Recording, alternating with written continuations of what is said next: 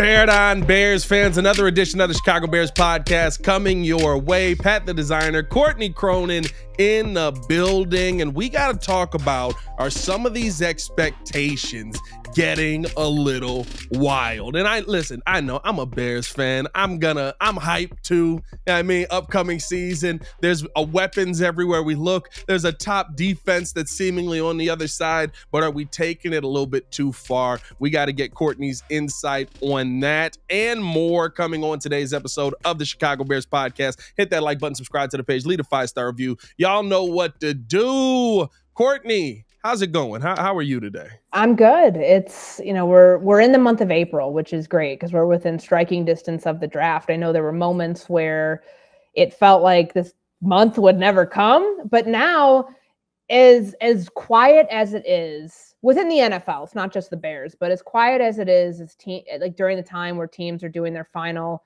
draft prep, now in the thick of top 30 visits, which this is the week that Caleb Williams, along with some other top prospects, are going to be at Hallis Hall. It's still, it's the race to the finish line is here. It feels slow, but I promise you April 25th is going to be here like before we know it. Oh yeah. It's going to be one of those months where the mock drafts are going to be flying. People are going to lose their minds, and it will be a much less visceral month than last month was. Like, I think that's the funniest part about all of this. Last year at this time, the mock draft season was when we were all idiots, and this year at this time, it was literally before we even got near any of the draft stuff. So at least it seems like things will be calming down a little bit coming up here. I got to tell you guys, before we jump into this show, it's brought to you by the Hard Rock Casino in Northern Indiana, Las Vegas style gaming, just 30 minutes from Soldier Field, exit 6 right off of I-80 94. Let's jump into some of these expectations that we're seeing a lot on Twitter, Courtney, and I'm not going to say I disagree. Some of these, I guess, I kind of disagree with, but there's some in here that I think should be expectations. And let's start it off with the wins expectation. A lot of Bears fans feel that the expectation for this team this season should be a 10-win season. You should still be able to move forward with the weapons you've added, the defense that is already in place. What are your thoughts win-wise on what the expectation and what kind of pressure should be on Matt Eberflus and his team? Definite improvement from last year. Otherwise, I don't think that they continue on with the staff that's in place. Very clearly, if you go back to January when Kevin Warren talked during the season-ending press conference, he talked about how pivotal year 3 was, that he pulled back on his experience with the St. Louis Rams, that year 3, after 2 years of a rebuild, like that's the year where you really start to capitalize on the progress you've made, but also then like go in a completely different direction, like in a good way, like an upward direction with the progress. That should be the year that you take the next step. Like I always hear, like, and I see these win totals, and I think I saw recently a win total for Chicago was projected at 8.5 wins. And there's going to be some who look at that and say they were 7-10 last year. Shouldn't that be like 9 wins? Shouldn't that be 10 wins? You got to learn to crawl before you walk, before you run. And I do think that this team now is in position to go from the crawling phase to standing up to start, getting in stride, if I'm using that running analogy. But I don't think it's safe or smart to project that this team all of a sudden goes to winning the division, especially considering the construction of the division elsewhere, or being a team that's going to make a deep playoff push. Like, why don't we wait till they get to the playoffs first before we start talking about what type of playoff team they can beat? Now, the way that this roster is constructed, where they've cleared the deck, a new quarterback's coming in, and he's coming into a really improved team with a lot of good pieces. You can always tell, like, teams that are good, or most times, have they paid players? Have they paid young players? Have they paid guys who you can point to them being the cornerstone pieces of this franchise? There's a handful of them already. There's Jalen Johnson, who just got paid. There's Montez Sweat, who got paid before he ever played a down of football for the Bears. There's Tremaine Edmonds, who they brought in free agency last year. They paid him. That's 3 on the defensive side alone. And then on the offensive side, DJ Moore is going to get an extension at some point. I think his contract is it's up in 2025. But when Ryan Poles talked last week about the order in which he does extensions, I think you and I talked about this. Like, he said he wants to be intentional with the timing. When I asked him about Keenan Allen, I think he's referring to DJ Moore in that too, where DJ is in a position that he played tremendous football last year. He's probably going to be one of those next cornerstone pieces because he's like contractually, like the contract reflecting that. So right. I say all that to say you're bringing a quarterback into a team that has that, which means it's a team on the rise. But when I hear 10 wins, I caution people, like, to go from 7 to 10, a 3-win margin, that's a lot. Like, of course, you can look back at last season and say that there were 3 games the team should have won because they blew double-digit leads late in the game in the fourth quarter. Could that have been a 10-win team last year? Probably not, because that also takes out like why they got to that point where they were losing those games, which was struggle at quarterback play. Well, that has been eliminated, or at least that's changed because you're moving in a different direction at the position. And, the changes they made defensively to make sure that those things did not happen past, the time that Montez Sweat got here. Like, you can base your win projections. I think a safe place to do it is on the second half of the season to the end, to what this team showed you. And then the expectation that the new players coming in at wide receiver, at quarterback, the new center that they're going to have, certainly on the defensive side of the ball too, what they do with their pass rush, like all of those things, like how much of a, how much does that count towards wins this season? Are they significant enough upgrades to where you think that all of those things collectively yield a win versus a loss in games? And you can factor in the schedule, all of that. I don't know. I feel like 10 is probably too high right now, but there were people last year, Pat, who said that this was a 9-win team. Yeah. Like, I think the over-under ended up closing before the season started at 5.5. And I had them as a 6-win team. Now they were 7-10, so it wasn't that far off, but right. It's safer to, there's still unknowns about this team. How is Caleb Williams going to look in his rookie season? Is he going to look like Bryce Young? Is he going to look like CJ Stroud? That's what we're going off of from last year. Does it even have to be that stark of a difference between the two quarterbacks? Like, all of those things end up, like, you can make a projection right now, but I don't think that it would be a true projection that you can really like take to the bank until you see what the Bears do, like when all the moves are done. And obviously a roster is never done, but like when the major moves are done, including quarterback, and then what everybody else in the division does in the draft and how that changes like the landscape of their rosters. Because Minnesota needs to get a quarterback. We know that Detroit and Green Bay are good in that department. Minnesota's in the same position as the Bears, where they've got to get somebody in there to be able to contend in this division, because now the NFC North is a place where if you don't have a quarterback, you might as well get lost, because there's some really good quarterback play that's happening here, and that's a very big indicator of future success for teams. Yeah, and I think the part to me that stands out with the win expectation on this team is something that you said in there, right? Is you had them projected as a 6-win team. I think I had them projected as an 8-win team. But it kind of felt there's a difference in feeling with it, right? When you see how they end the season, they end up as a 7-win team, but it felt like they could have been and should have been an 8 or 9-win team, versus in previous seasons where they've been 8-win teams, it was like you probably should have been a 6-win team. But like, so it feels like you're moving in the right direction. I think that's why we see so much optimism around this team. And I've said, excuse me, I've said this on the pod a couple of times. My expectations are heightened because even looking at the CJ Stroud scenario, where CJ Stroud's an anomaly, comes in with Tank Dell, immediately has an impact. They go out there. This Houston team looks phenomenal in a year that everybody expected them to be losers. The Bears, in theory, at least on paper right now, have more than what CJ Stroud had to work with last year. And so I do think that there is this, the biggest fear for most people is Shane Waldron going to work out? Is Caleb going to work out? And again, I keep saying this, it seems like a situation where you've got enough pieces in place that if there is a struggle out of the starting gate from kind of getting on point, you always can just say, let's hand the football off to DeAndre Swift here. Mhm. Let's check down Nicole Kmet here. Let's play it safe until we can get on the same page and then start dominating downfield. Yeah, no, I mean those are all factors that they have to consider. That's still an unknown. Like, Yeah. you know, they hired Luke Getsy 2 years ago when they brought in a new staff, and that was supposed to be, what helped Justin Fields then make the jump in his second season.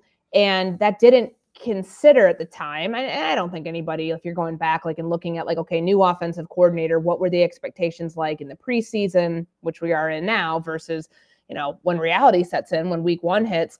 I don't think they were that high, but I also think that more people were expecting bigger things because oftentimes we equate change to something better coming through the door, which doesn't always happen. Right. But you'd be wise to think that the Bears made decisions on personnel, made decisions on the coaching staff based on the belief that those decisions would yield an upgrade in certain departments. Whereas if you felt like things were good as is and could only be better with more time spent, that's why they kept Matt Eberflus. They said, okay, they're on the cusp of something. Look at how they started. Look at how they finished.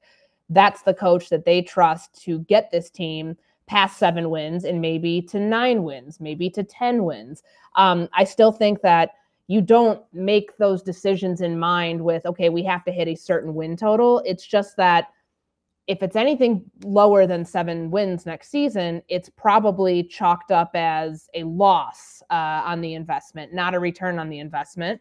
And that does have to consider like what it's like for a team that has a lot of new pieces, how those pieces are going to gel together. But this is also a team that has a lot of, it has the structure and the foundation with a lot of guys already in place. So it should be more of how do these additions complement that versus how do they have to change? How do they change the entire picture? Even when you are changing the most important position on the team at quarterback, they're viewing it as the infrastructure that's in place right now will help that quarterback not have to go through some of the same rookie curve that a lot of young quarterbacks have to go through when they're taken number 1 overall and they go into a bad team. But, how this offense looks, and we won't know during OTAs how, is Caleb struggling? Of course you can tell in moments, and there were times in the Fields era where we knew early on in spring, man, that kind of looks okay. We could tell, like, I just go back to 2022 and I'm not trying to go like revision, like,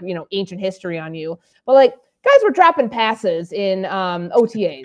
Like you could probably tell at that point that probably wasn't like going to be a great year for the team, but then you can also tell the good stuff. Like when Justin Fields and DJ Moore get together like late April last year was like one of the first OTAs or early May. And by the time that they broke for the summer, like they're both talking about how quickly the chemistry came along. Like you could tell, even though it did take a while for that to show up, like not until like week 5 last year, but it was building towards something and they were able to put it together early on. So there's positives you can take away from that. And there's also like, okay, maybe this is a sign of concern, but all of those things that you mentioned with like the new offense, and if things are a struggle, then at least you have DeAndre Swift and a strong running game to lean on.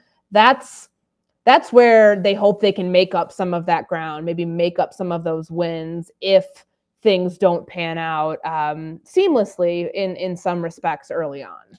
I think the thing that I really want people to realize is it also heavily ends up on how your schedule falls, because there's a lot of ways where, and a lot of times we'll see this with young guys, right? They come out and there's that initial burst because nobody has any tape on them. And so, right, if you start off the season with, you're playing Tennessee, Carolina, New England, Detroit or something like that, right? You can sit there and go, oh, maybe we can go like 3-1 in that stretch. Yeah. If over the next stretch you get a team like Washington, Indianapolis, and Houston, you can have a quarterback that starts off the season really well. Or if over that next stretch you get the Rams, Seattle, and Green Bay, right? You can come back down to earth really quickly. So it also depends on like a 10-win season does go into, okay, how is the season going to fall for this young man in his first year? How's the season going to fall for Shane Waldron in his first year? And are the Bears going to be able to kind of, are they going to have an easy start to the season, difficult finish? Is it going to be up and down all throughout the year? That really kind of lays out how quickly you see a lot of times a guy take that jump or come back down to earth. Yeah, I'm looking at their strength of schedule right now. And so they have a 4.467. So that's technically in terms of like, where they're at, it's like second, I think, in terms of like from least difficult to most difficult. That's, let's see here, Chicago Bears. So they're 7-10 last year, 4-2 finish to end the year. So based on what this should be for them, they're like 29th. So like technically that's, I'm like trying to go backwards in order here. It like feels like that's the like 4th or 5th easiest strength of schedule, I guess. Like, that's, yeah, like Cleveland's got the most difficult. So they're at 0.547. And then it goes all the way to where I just told you, Bears like 0.49, whatever. So I guess they'd be like 4th or 5th easiest strength of schedule, but like it's all relative to what you just pointed out. In what order do those games come in? Because we won't know that for a month. That's usually they never give you like an exact date that they're going to like launch the schedule until they tell you like the day that it before it comes out. But what we know right now about their opponents is that they have a game that's happening in London next year. So that's not a home game. Yeah. That's a road game for both teams, but that factors into a win or a loss. That's different than like normal circumstances of just having, the games over here. And, their schedule, like when you take a look at how many teams finished the year with losing records, not many. I mean, Carolina, sure. New England, sure. Tennessee, yes. The Commanders, yes. But like even teams that were kind of like in Arizona, so it's like 5 teams with like clear cut, and like I'm not talking about like almost 500 finish, like teams that were not good last year, and some by design. But then you have teams like Indianapolis who were like on the cusp of being a 7 seed at one point, and we know how Houston finished the year, like winning the AFC South, coming out of nowhere to do that. And then of course, like where the Vikings are, like they were a not so great team at the end of the year, and their record reflects it based on where they're drafting, but it's also because their quarterback got hurt. Now, all of those things will come into play with how we look at this team. And when you and I are doing the podcast the day after or the night of the schedule being released, how we view that over under total right now of 8.5, and whether it could be more, whether it could be less, because usually the Vegas odds shift at that point based on how they see teams like the Bears at 29th. I don't know how you call it. Like they rank 29th in strength of schedule. So is that 29th easiest? 29th? I don't know. I always get myself confused with this. They're 29th in the the pecking order. When you look at the teams on the schedule, I'm not going to say it's 29th hardest in Vegas right now. I mean, you're talking about it's like 29th easiest. Then going from like worst or like hardest schedules, the Browns. Let me pull this thing up again. Hardest schedules, the Browns, and I think the Saints technically have the easiest strength of schedule. Are they 32nd? Yeah, they are 32nd right now. So like that is, but like, I don't know. I find strength of schedule in some years it works out, like where you can be like, oh yeah, that was a legit stat that ended up foreshadowing their future. Other times it's like, there's attrition, there's roster turnover, there's injuries that have to be accounted for that stuff like strength of schedule, frankly, can't account for. Yeah, it changes week by week. Like it's like this is the most difficult strength of schedule in the NFL, and then 2 of the quarterbacks that are starting on the team go down, and you just go, oh no, it's not all that difficult anymore. Yeah, I mean, I don't have to worry about 2 major pieces coming up. So yeah, strength of schedule. That's always my favorite stat in almost every sport. In basketball, it's literally my favorite because it never works. Mm-hmm. It's like the Bulls have the easiest schedule. I think it's harder to, and especially in the sport where you have like, 82 games, it's much harder to project there over the course of a season that goes from late October through April than it is over a 17-game stretch. Yeah. I don't understand how they factor those things in. And I know it's based on, there's a formula for it, like especially in NBA, like it's based on win-loss record, home games, road games, very similar to the NFL schedule, but I feel like it's more difficult to do in the NBA and especially like baseball too, when you're playing that many games. Oh, for sure. The Bulls had like the I think the 5th easiest schedule going out of the All-Star break before Mhm. it ended up, and then all of a sudden the Knicks went on a run, and now it's like one of the 5th hardest schedules, and it's like, "Oh, well, that changed quickly." So, it's at least in football, you kind of it takes major factors for it to shift, Yeah. we'll say that. Let's get to our road to the draft. It's brought to you by Toyota. Toyota, let's go places. Another one of what I believe the beliefs around Caleb Williams as he gets drafted here. If the Chicago Bears take him number 1 overall, we're doing the caveat thing, but we're expecting it here.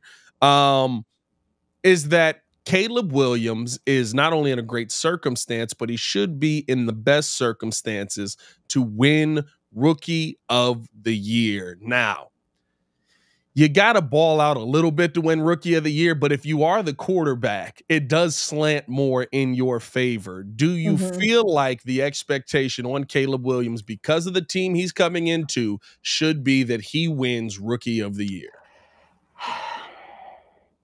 Yes, for a number of reasons. So the team he's coming into, first off, sets him up in a much better situation than what Bryce Young went to, the last number 1 overall pick.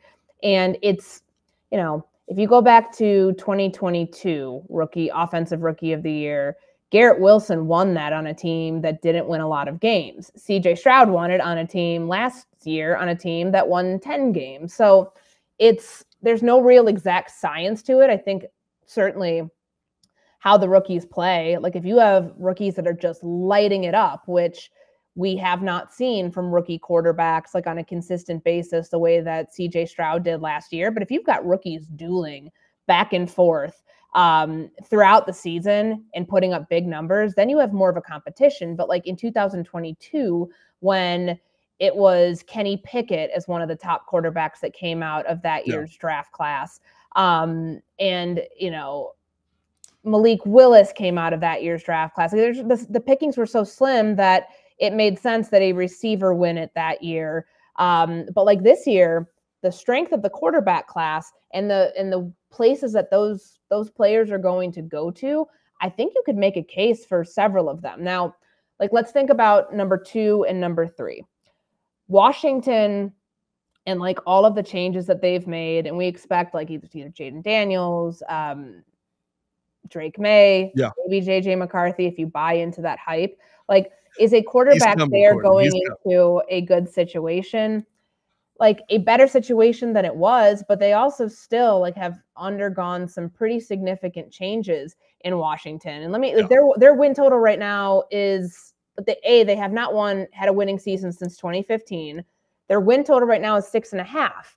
Like, and not basing it all on that, but I think it's a good point, like a good starting point to determine, can this quarterback be the difference between what the projection is now and flipping that projection on its head? CJ Stroud was that guy last year for the Houston Texans. That doesn't happen often though. And think about how many injuries there were last year. Like with Anthony Richardson kind of, taking himself out of the mix 4 or 5 weeks into the season, like because of that. And he was on the bench. He was, on injured reserve the rest of the year. So the pickings for like, it was a no brainer that CJ Stroud got it, but like, who was his best competition outside of that for offensive rookie of the year? Yeah. I really can't think of anybody else. So I think for the Bears in the situation that they're in, haven't had a winning season since. Well, I would say it would be the guy he was throwing the football to, probably. Right? Tank Dell's probably the other one that you would put up in there. Trying to think like what the odds were at one point, like if he was ever like really on the short list of odds, Tank Dell, that is. Yeah. And of course, are there rookie running backs across the league? Bijan probably was on that Bijan list. Robinson, he was never in the mix, but like Zach Charbonnet made a case for at least being like one of, in the mix of like best rookie running back, but like overall, I don't know. Here's your nominees last year: Stroud, Laporta. Yep. Laporta's a good one. Jahmyr Gibbs on there. Puka Nacua was on that list, and then Bijan Robinson. and Like, I CJ think Stroud ended up winning that. I feel like Puka, just because of the rookie receiving record, and like how, what the records that he broke for the Rams and like doing what, topping what Cooper Kupp did a couple of years ago, like that's really impressive for a team that no one saw climbing their way to 7-10 wins. But bringing it back to Caleb, like you got to think about the competition he'll be going up against for that award in specific. So right now it's at least like the top 3 quarterbacks, but then you like sort through that and you think, what are the Patriots going to be? Whether it's Drake May, whether it's JJ McCarthy, what are they going to look like? Are they in a mode right now where they're trying to, it still might take them a year or two to get to a place where they're comfortable with this roster, like in trying to do what the Bears did, because they're going through a rebuild on their own, new coaching staff, new front office. They signed Jacoby Brissett as a bridge quarterback.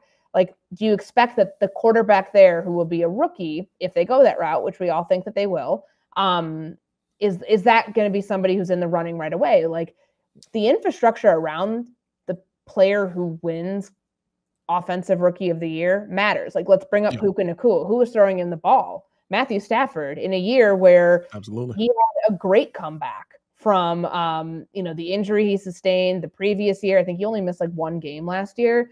Like, that stuff matters. Who is Caleb Williams throwing the ball to? Seasoned veteran receivers who instantly make his job easier than a rookie who has never done it at this level, or a first-year player, first-year starter. So all of those things matter and factor into where he's at right now. But in terms of the odds, I don't think that should surprise anybody that he's way up there for offensive rookie of the year, considering the situation he's going into. First off, his own raw talent alone, and how that raw talent's supposed to project at the NFL level, but the situation he's going into and the players that are around him, where it would be a lot different if he was going to a team that did not have the finish that the Bears did over the final 6 games. Yeah, and I'll say this: while we were talking here, I kind of went back through the last 10 years here of offensive rookie of the years, and I will say there's a clear-cut correlation with good quarterback or bad quarterback based on another position. Trevor Lawrence. Lawrence, like, I mean, he was putting up pretty big numbers as a rookie. And didn't win. Herbert won it the year before. No, it was Joe Burrow. No, Herbert won it the year before. Garrett Wilson won 2022. Jamar Chase won 2021. Herbert won it 2020. 19 is Kyler Murray. 18 is Saquon Barkley. 17, Alvin Kamara. But I mean, as you go, oh yeah, that's right. Trevor Lawrence didn't win it because of Jamar Chase that season, and that year obviously they went to the Super Bowl. So yeah, but I feel like if I remember correctly on that, Trevor Lawrence was like he was number 2 and he finished like top 2, but he also, I mean, his rookie season, all that he overcame that year to put up some pretty significant numbers, like put him very much in the mix there at the end of the year. Yeah. No, for sure. It's just, I think that it's one of those things that the season also was one where Jamar Chase was a clear-cut reason why all of a sudden the Bengals were a top-tier team versus Trevor Lawrence, who, he put up some decent numbers his rookie year, but you kind of looked at it and said, yeah, but they suck. Now that went to a lot of other things that happened in Jacksonville that year. I'm not putting that on Trevor Lawrence, but there is kind of this, like, if you don't see elite quarterback numbers, that's usually the only time somebody, and I don't even know. Well, I don't even know if I can say elite, right? Because Kyler's first year, good year, not elite quarterback numbers, but maybe what you kind of expected from him as a rookie. They made the playoffs that year, but they also I'm with you on that. And I mean, things like interceptions matter. Yeah, Trevor Lawrence threw for 3,600 yards, but he also threw 12 touchdowns to 17 interceptions. So 17 were a league high.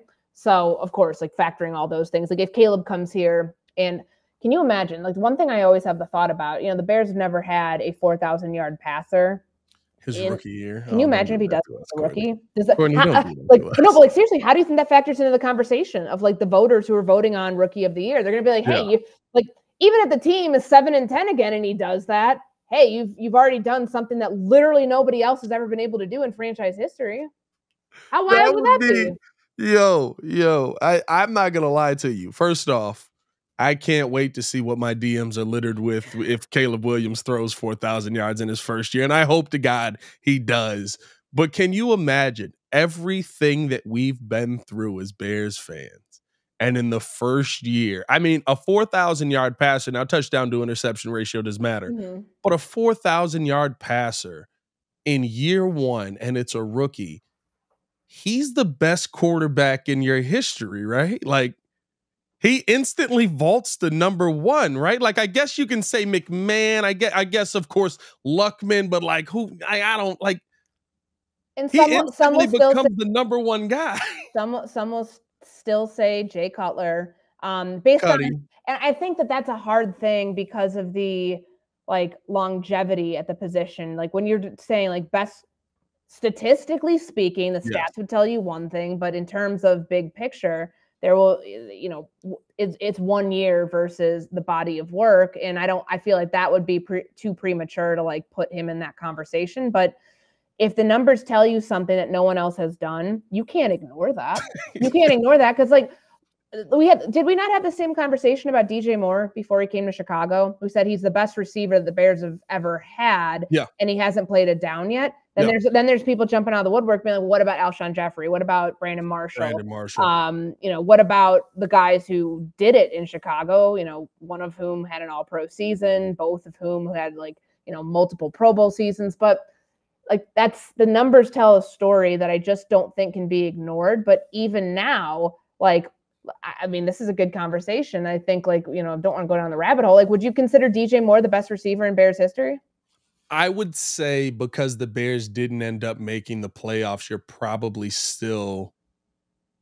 He could be. It's just like He when you could be. base it off like He's in the conversation for it, but like it's tough for me to put you above guys that put up big numbers and did kind of the same thing, right? Like B. Marsh put up, what do you have, 1,500 yards that year? Or was that Alshon? One of them had a ridiculous season. Well, they both had a ridiculous season that year, but you look at that and yeah, they don't end up making the playoffs, but like that's kind of what DJ Moore just did. But I'll say as far as the pure ability, like the combination of speed and ability to catch the football, and like I would say I'd probably, yeah, he had a 1,500 yard season. Yeah, no, I'm probably still gonna have, and I had DJ Moore coming in as the best.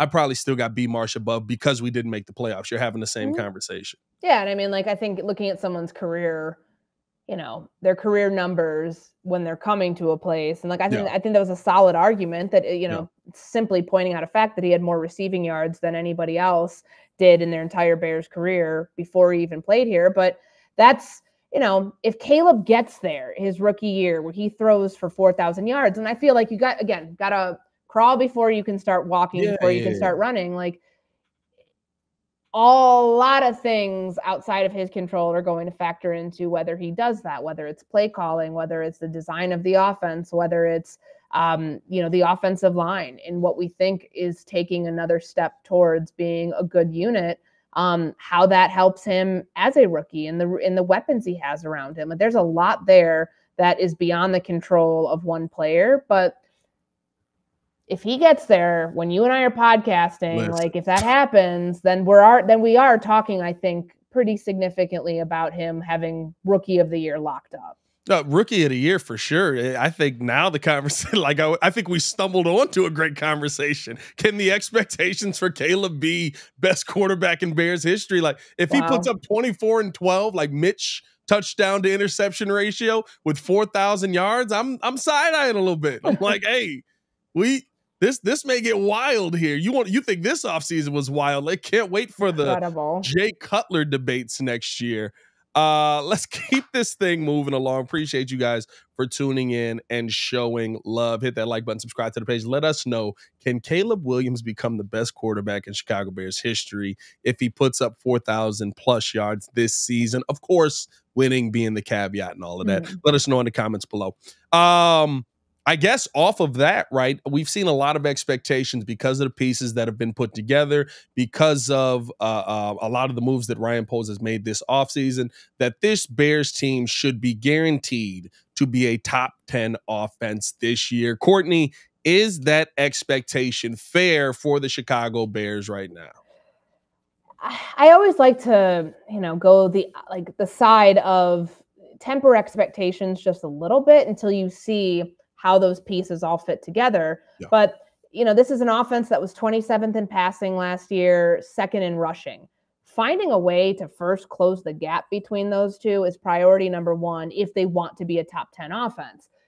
If you're looking at it on paper, do they have a skill group that can rival other teams' skill groups, the skill groups of top 10 offenses? Sure, they do. When you have two really good receivers in DJ Moore and Keenan Allen, experienced veteran receivers who make quarterbacks better, that should instantly put you in a category where you're like, yeah, this offense is passing offense, not going to be 27th next year. The way that the offensive line finished off the year versus how it started, where you had a rookie right tackle learning this job on, by trial by fire. And now that you have him with Darnell Wright with a year under his belt, Braxton Jones with 2 years under his belt, and who knows if they end up drafting a tackle at some point, what that looks like. But you also have Tevin Jenkins, who, if you're thinking, okay, experience is one thing, and he's very, very experienced and he's good at that, but can he stay healthy? Nate Davis, and then the change at center, that should be a unit that's at least top 15 in pass protection. So those things factored in on top of, DeAndre Swift coming off a career year, you can talk yourself into believing and expecting that they will be a top 10 offense. I think a safer place to put this group right now as they try to figure out what does the run game look like now that Justin Fields is not here, that he's not the biggest part of the run game, which is going to be different because I venture to guess it's probably not going to Caleb's arm talent is stronger than what Justin Fields was coming in. That's simply a fact. So that's what they're going to lean on him more to produce instead of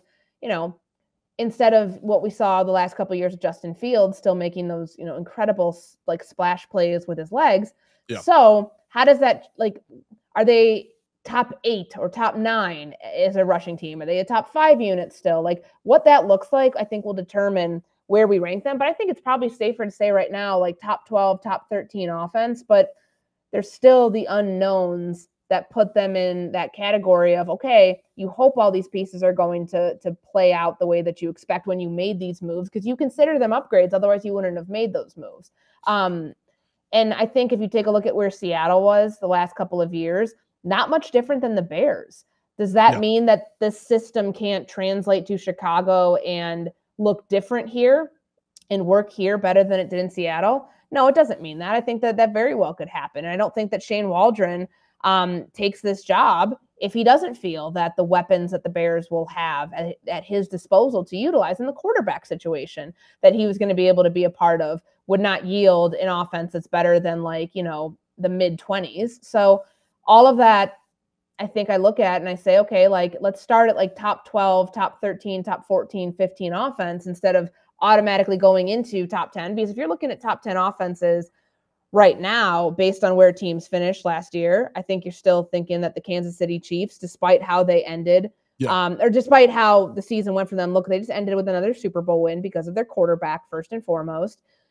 You're looking at where the Bengals are, where the Buffalo Bills are, where the Baltimore Ravens are, where, there's the Detroit, there's 6 or 7 other teams that are clear-cut favorites ahead of the Bears to finish in whatever the rankings would be for 1 through 10. But just outside the top 10, I think is absolutely a fair expectation. I think, to me, this is one where I feel like the Bears should be able to finish as a top 10 offense scoring wise, right? Because scoring wise, your number 10 offense last year is the Cleveland Browns. Mm-hmm. Yeah, I'm saying they scored 23 points a game. I would hope that with all of the changes that you've made, you would be able to score a little, at least in that range, right? You would be able to muster 2 to 3 touchdowns a game from your offense, not even counting what your defense is able to give you. I don't think that top 10 is a crazy bar to have for the Chicago Bears heading into next season, just because when you kind of look at some of those teams, at least scoring wise, right? You start to see some the Saints are in there. Mhm. as far as scoring points last year, right? They tied with the Cleveland Browns. Like not this, and offense should be up with some of the rule changes that they've made this season. We know it's going to take a little bit to adjust to some of those rules, but I just feel like that's not a crazy expectation just because the teams ahead of us, I don't think that we would think of as offensive teams. Heck, and some of these teams lost their quarterback. Remember, the Colts are in there as well Mhm. as far as just scoring points, and they lost Anthony Richardson like 5 games into the season. Yeah, no, I mean, like where the Bears were last year. So they scored 37 offensive touchdowns, like the Yeah. league leaders and teams that I even forgot to mention. Of course, let's not forget Dallas. Let's not forget, Oh yeah. the Dolphins in their high-powered offense, the 49ers. 49ers in Miami led the league with 61 touchdowns last year. And the gap between where they were as like, the number 1 and number 2 offense jockeying for positioning all season long and where the Bears were, that's 1 or 2 to basically 20.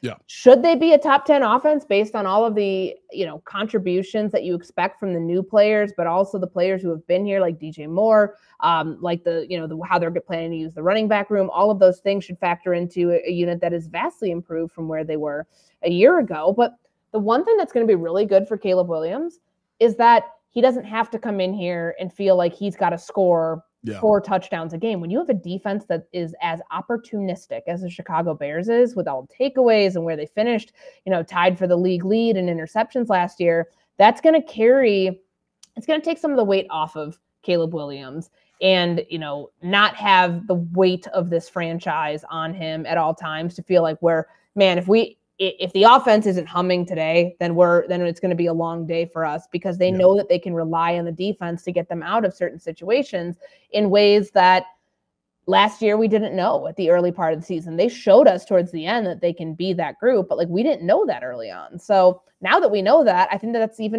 even feeds into more of why Williams is coming to a situation that will not require him. Like if 23 points is all you need to put up to be the top 10 offense where the Browns were last year, that should be a feasible mark, no question. But there's all the other things in terms of how many touchdowns per game, right?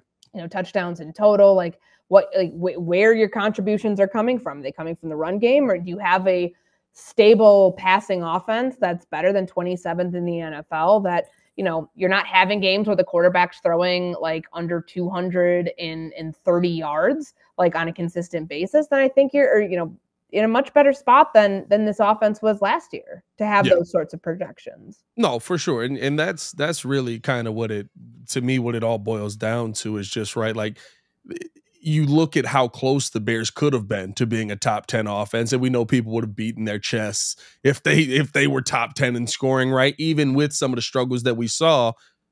Okay, you supposedly got better this offseason. You added pieces, and they did. They added some really good pieces in. So I think that the expectation of top 10 isn't outlandish. I've seen people that are like, you can't expect them to be amazing right off the bat. Like I think you also bring up a great point when you talk about the defense, right? The Chiefs offense wasn't amazing last year.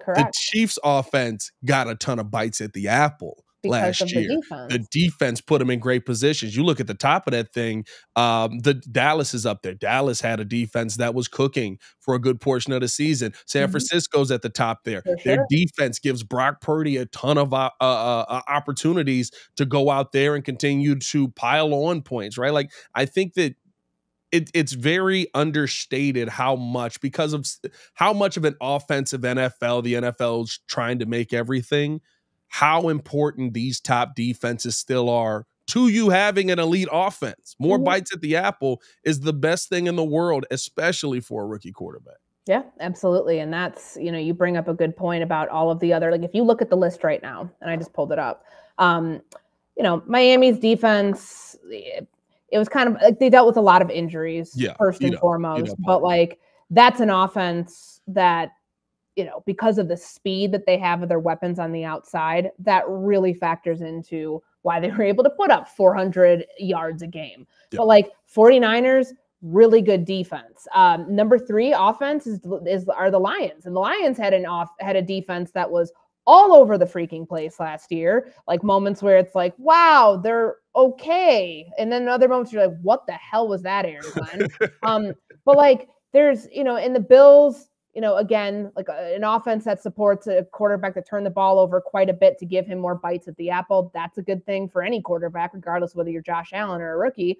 And the Cowboys, the Ravens, the Eagles were in there too, and the Chiefs and Vikings.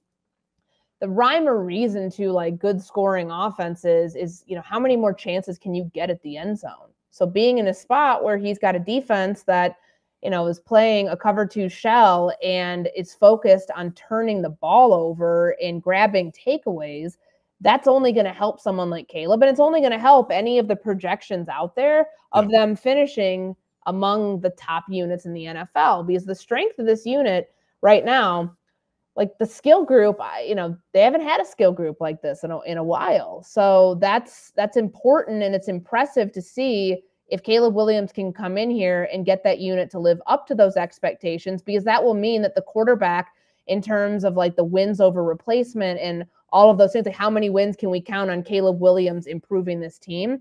If you're utilizing that talent properly, then it should be a significant jump from where it was. Yeah, no, 100%. I think this leads into a great segue for our final one here.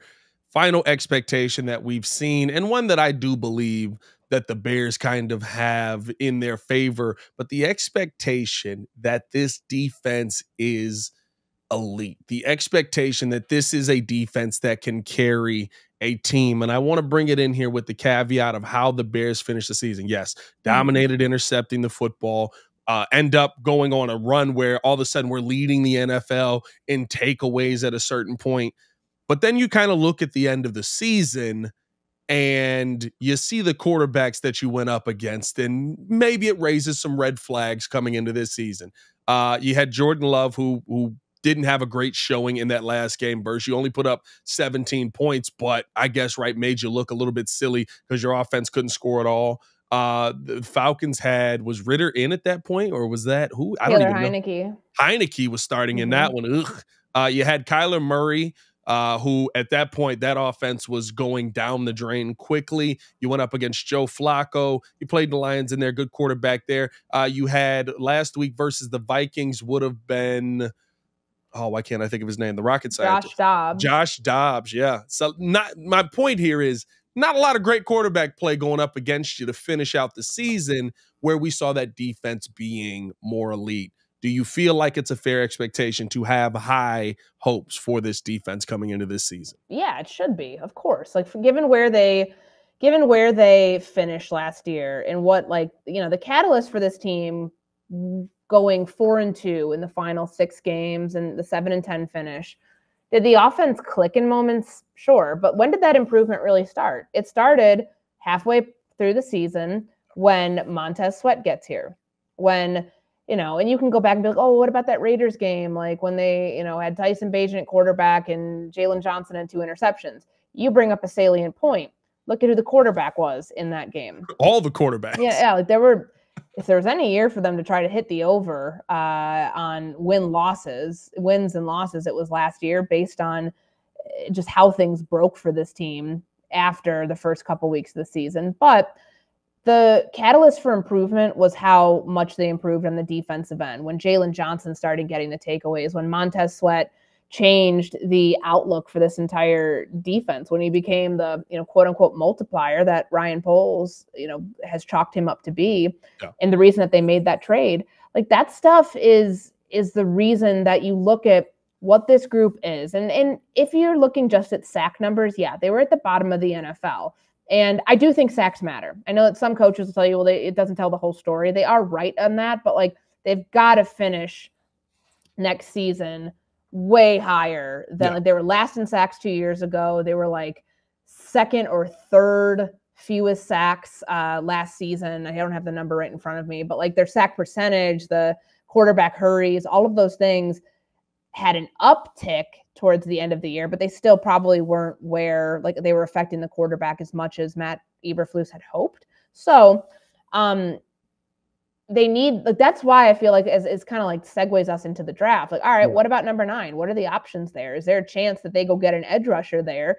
If they want to improve this defense, they've got to find some help on the outside pretty quickly, unless they are so confident that DeMarcus Walker and some combination of whoever they draft, if it is in the later rounds, if it's not a first round pick, if it's not something that they think that they could do at 9 or somewhere in between, but they've got to be really confident that they either have veteran help coming in or that like this group is so ready to take the next step based on what, they saw from last year, which I think you need to improve the personnel there before you can get to that expectation. But it's a group that over the second half of the season was a top 5 defense, which if you're just basing it on that, but like what that tells you about like where they're headed, that should be a top 5 defense this year. And things came along. Like once, they've got upgrades too. Like they feel that they've upgraded in terms of versatility and in terms of health and availability at safety with Kevin Byard. They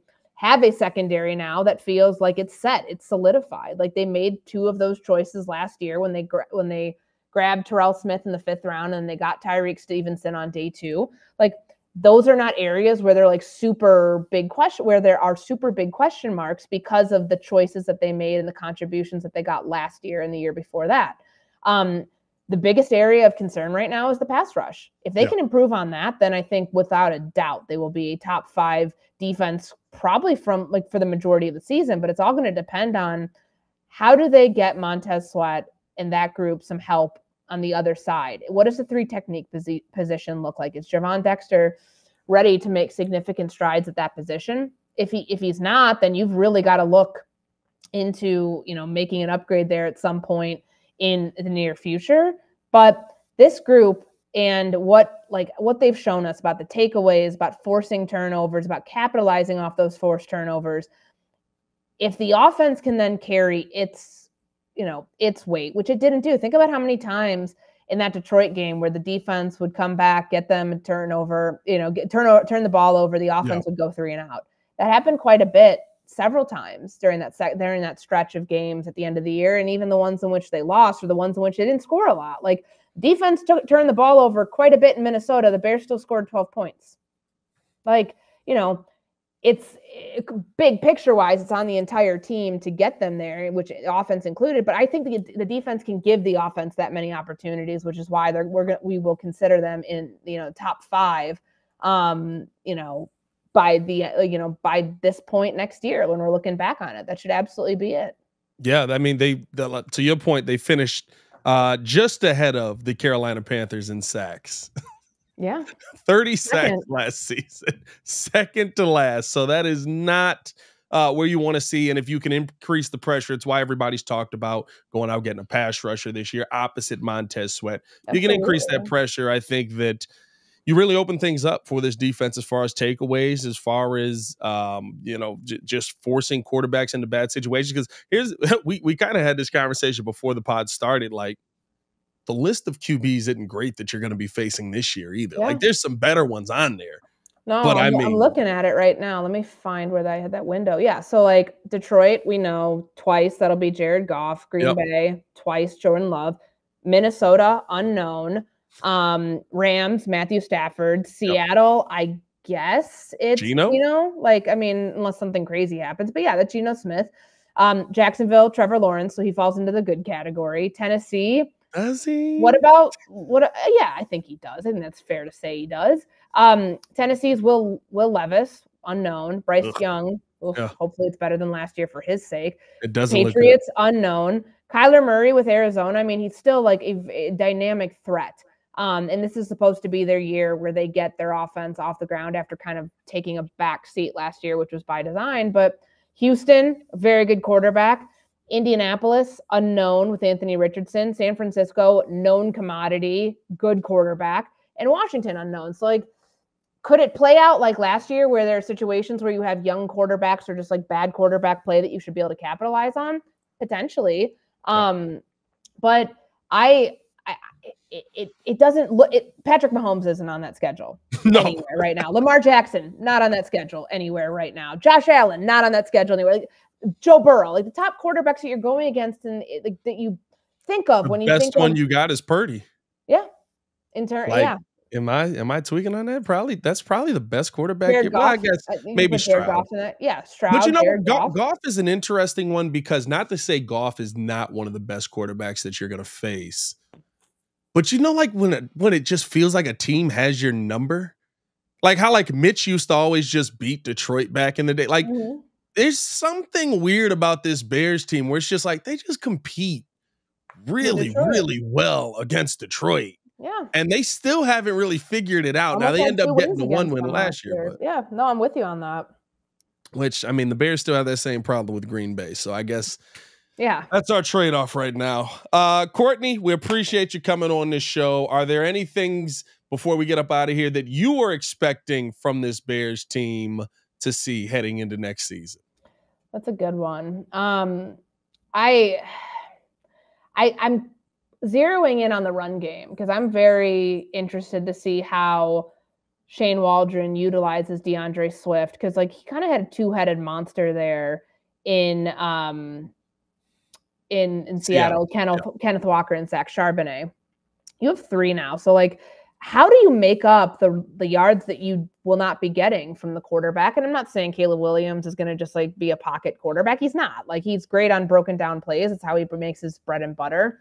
Right. And I do anticipate he will, contribute to that, but like not to the degree of Justin Fields. So like I'm curious, like what we're like when I talk about expectations, my expectation for them still being a top 10 rushing offense is pretty high, but where does it go? Like, does it go? Is it top 2? It was top 2 last year. I don't think it's top 2 again next year, but how they make up those yards that they lost is where, that's where I'm looking right now is like, it's trying to project that out. Cause frankly, I think it should be top 10, but I think it's probably closer to like 7 or 8 or 9, maybe. See, I'm trying to calm Bears fans down because I fully expect people to be in a rage because I don't think we're going to be running the football much.